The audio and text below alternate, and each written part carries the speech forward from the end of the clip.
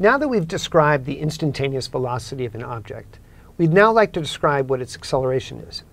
Velocity and acceleration are complicated things. One of the reasons why acceleration is such an abstract quantity is, for example, if I take this marker that's in my hand and I throw it up in the air and I catch it, you can see with your eye velocity. You can see the speed, you have a sense for it, you can see it change its direction. So velocity is something that as a human being with our eye as a mechanism for determining motion, velocity is a very basic concept. But acceleration is a much harder concept.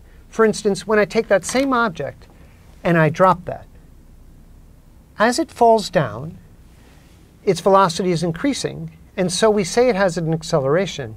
But is that acceleration a function of time? Or is it constant in time? Is it varying in time? Is it a polynomial? Is it a constant? Those are much harder to see. Again, let's drop this object. So when I drop that object and I catch it down here, our eye does not tell us intuitively anything about the mathematical nature of that acceleration. And that's why acceleration is a much more abstract quantity. In fact, a great question is the following. When I throw this object up in the air, let's focus at its highest point. So I throw it in the air, and it comes down.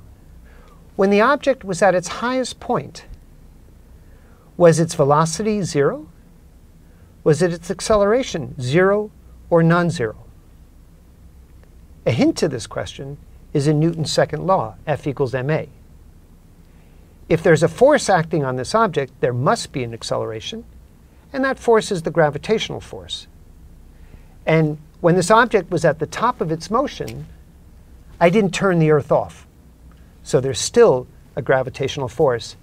And so for an object in free fall, now free fall just is under the, which means under the influence of the gravitational force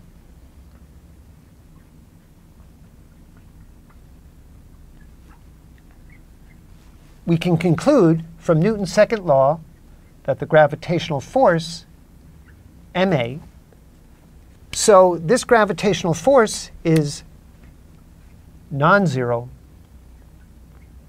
and so therefore the acceleration is also non-zero.